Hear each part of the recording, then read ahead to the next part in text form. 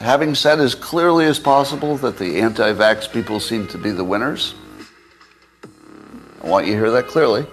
The anti-vax people appear to be the winners.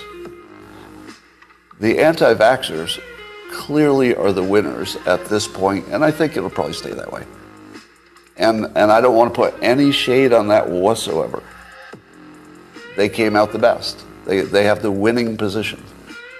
The unvaccinated have a current advantage because they feel better.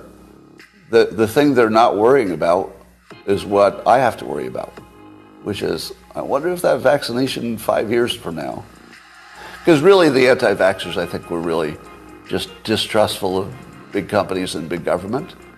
That's never wrong. It's never wrong to distrust government.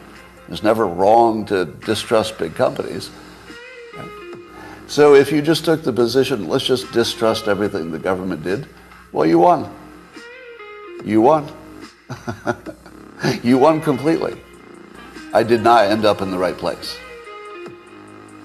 Agree? You would all agree with that, right? I did not end up in the right place. The right place would be natural immunity, no vaccination. You should take victory, and I should take defeat. We can agree on that, right?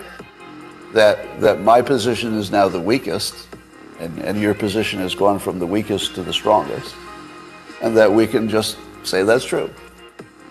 The people who didn't get vaxxed are absolutely in the winning position. You win.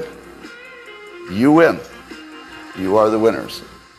You are the winners. All right, let me say that part with no ambiguity. You won. You won.